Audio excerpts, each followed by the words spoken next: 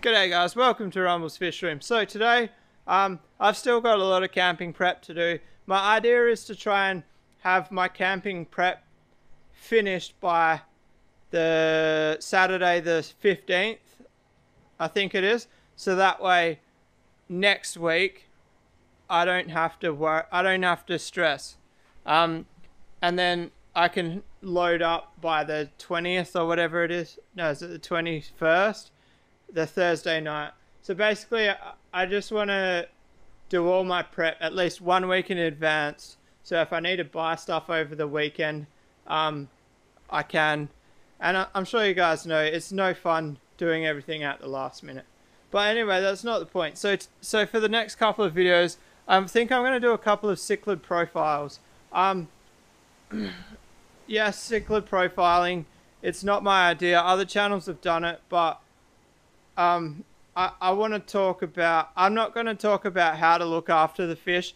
I want to talk about my fish that I own, characteristics of them, their behavior, all that sort of thing. And I want to start with one of my favorites. And I say one of my favorites, it's only been short term that they've become one of my favorites. And one of the reasons they are in my favorites is because you guys comment on them.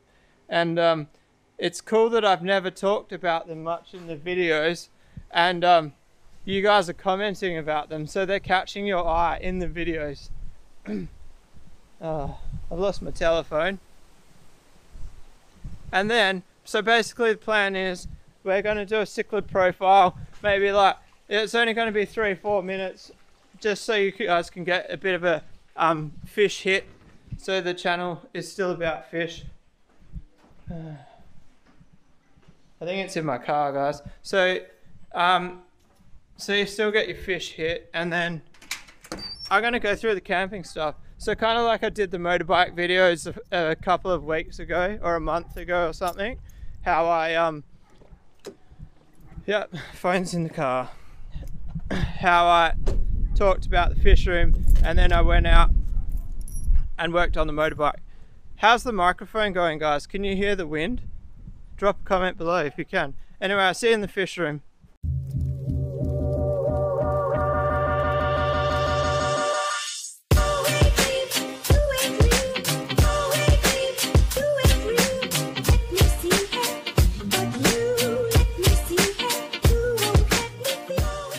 Alright guys, so I'm trying to film a clip.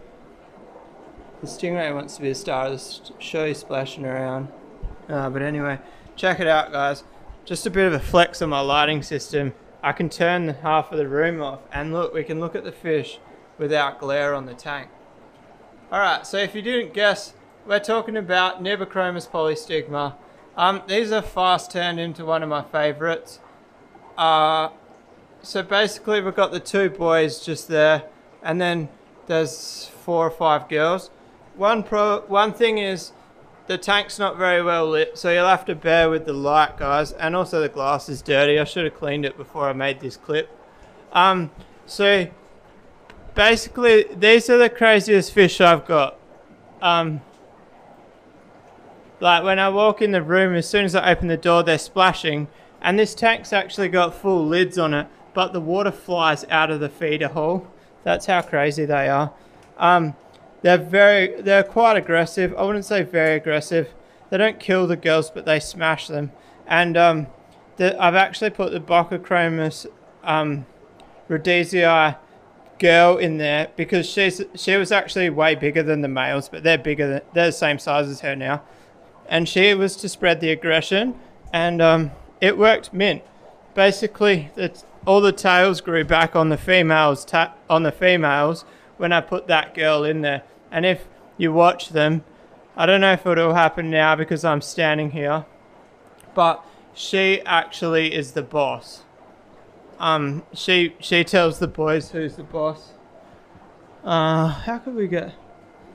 I don't think I can really bring the light across more. It doesn't really make much difference, does it, guys? But like, he's gorgeous. And like, they're not the brightest fish I have, but come back onto the light, buddy. They're probably the most active fish I have. I mean, like, besides the flower horns are basically water dogs, the way they flip around and stuff. But he's actually got a bit of a torn tail. I don't know I don't think it would be fin rot. I think it's this girl attacking him.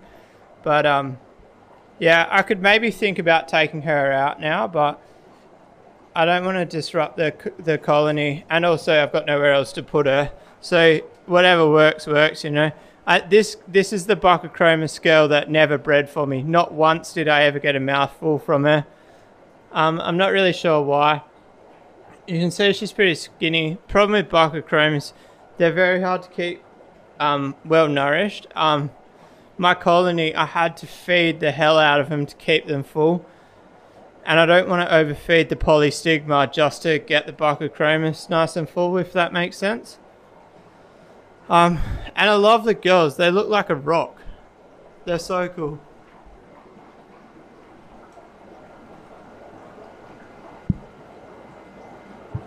I guess maybe like one thing I could have done is clean the glass. Sorry guys, if you can't tell, this week is a bit of a hectic one for me. It's kind of why I'm doing the cichlid profiles. So it's just a nice easy vid.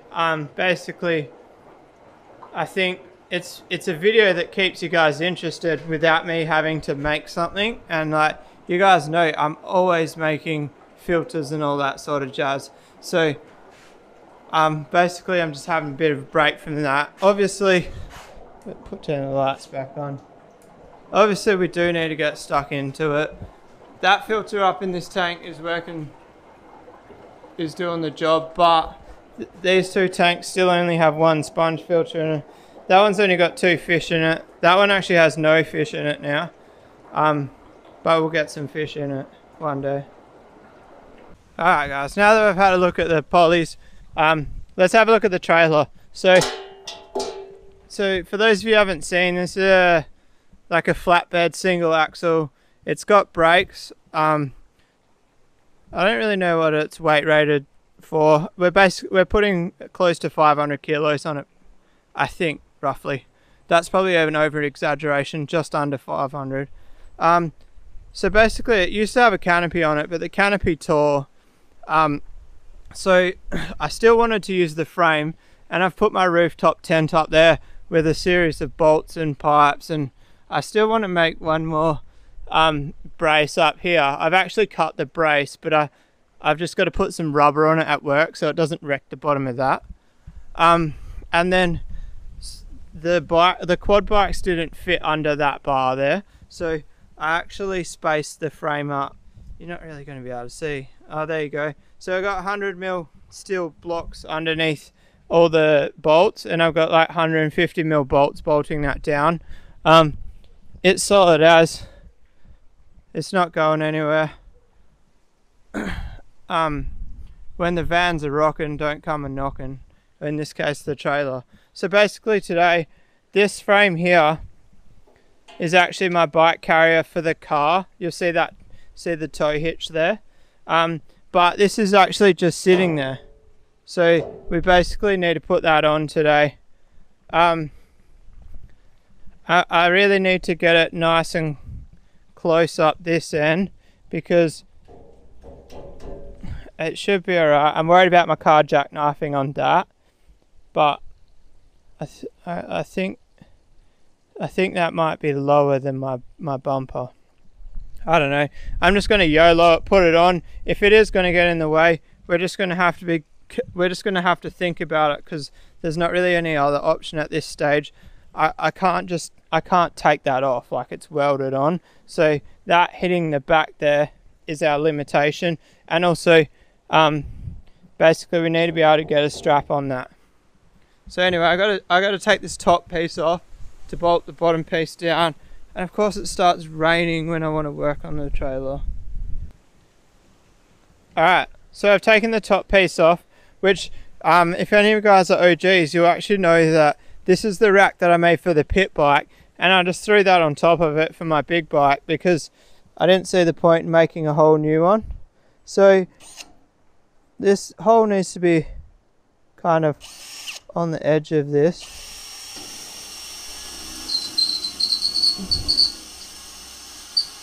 So I can pre-drill the top couple of layers, but the bottom layer, I'm probably just going to have to drill. Oh, how loud's that in the camera? The bottom layers, I'm probably just going to have to drill with the big drill bit, because the little drill bit isn't going to be long enough to go through it, you know. So if we drill this like this, and then we need to swap drill bits. Always drill with the smaller bit first, makes life easy. Alright, so it's not actually that dark, but my camera's deciding to be a poo. So these are like the flush mount bolts with like the little square bit underneath. I've drilled that top hole a bit bigger. I've got no idea if this is going to work, but I'm going to try and hit them in.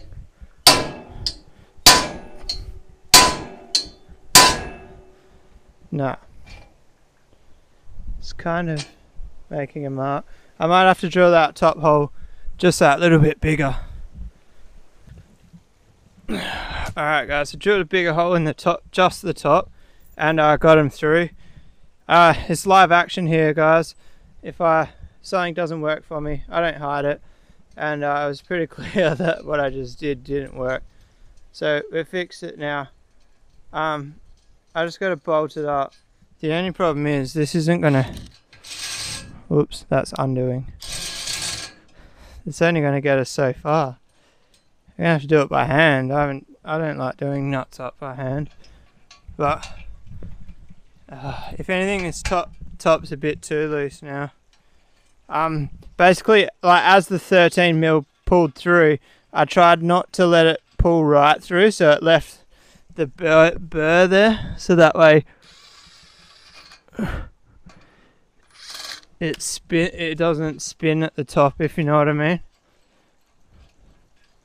It should work. It should work. Fingers crossed. I don't think it will come loose either way. Missing a nut. Oh, it's up here. Anyway, I'm going to finish bolting this and I'll get back to you with the next part. Alright guys, so I don't actually have any proper panel beating tools here. I could take this to the father-in-law's workshop, but I didn't really see the point for such a little job. But I folded the edge over there. That's the worst one. I couldn't get in that corner. And I just used a normal hammer. This is actually bent in.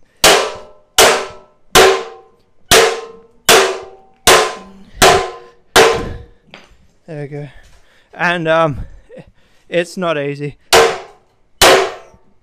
This hammer's made for wood, not metal. But anyway, this can go back on. I'm not even going to worry about painting the raw material. It's already completely rusting inside, so I'm not really prolonging anything by throwing paint on it.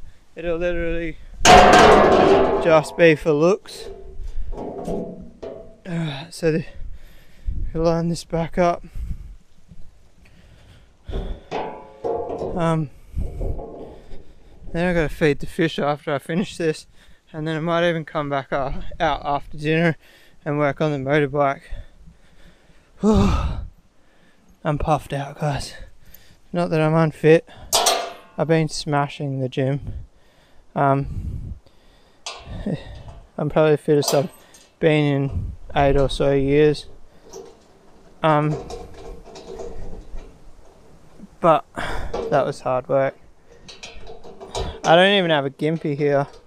The only thing I've got is like a block splitter, and that was just way too big for what I was doing. But for any of you who don't know why I did it, basically I didn't want that raw cut edge with my wheel going on it, so I cut it with 8 to 10 mil overhang, and then I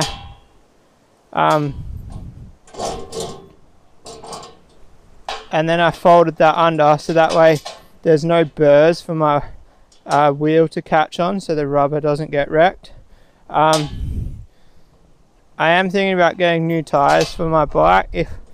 If I get new tires, I'll probably glue some old what do you call it, like petrol hose, fuel line rubber on there. Anyway, we need to go inside and get some spring washers.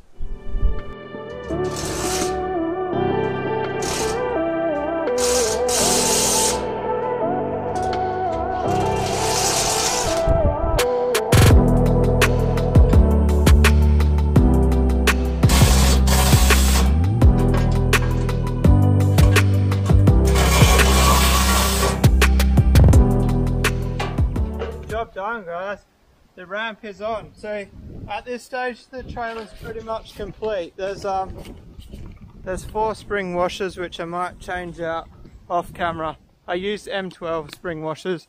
I needed M10 and it actually blew them out, which I kind of knew was going to happen. But trailer's pretty much ready now. So I just knocked my microphone fitting out. I wonder if you guys had audio in that last clip. You'll either have audio or you'll have a voiceover, one of the two. But anyway, let me know what you think of the camping gear. If you think I should make any changes, like, let me know. I am a little bit worried about how much the tent shakes. So what I'm thinking about doing is, once the bikes come off the trailer on the campsite, is actually ratchet strapping diagonally 2 ratchet straps across the trailer, and that way it'll stop the tent from swaying. I've got no worry about the strength holding it. Like, there's 2 of us sleeping up there. The tent's only about 40 kilos. Definitely not worried about the weight, just a bit of stability when I'm sleeping, you know. But anyway, guys, if you like this video, give it a thumbs up. If you want to subscribe for more, hit that little red button. And I'll see you guys tomorrow. Peace out.